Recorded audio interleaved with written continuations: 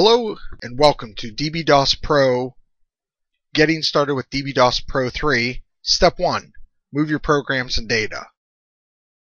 dbDOS Pro 3 is really an innovative program that allows you to run your MS-DOS programs on your latest and greatest hardware and be able to use the latest and greatest hardware when it comes to printing.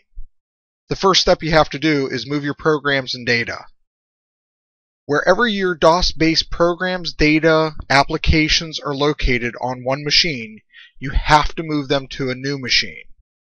Copy the complete directories of dBASE and programs and data. So if you have it on different locations and partitions, try to put it all together so that it's all under one directory. That would be excellent.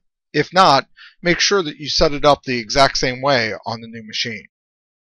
Archive it. Use a thumb drive, FTP, floppy, however you can get the code over to the new machine, do that. Plus there's a side benefit. When you do this, you are actually making a backup of your data, your programs, and your applications. This automatically gives you the backup of your data, as I said, and now you can copy that onto your new box in a location of your choosing. So whether you're using Windows Vista, Windows 7, Windows 8, you can use dbDOS with that.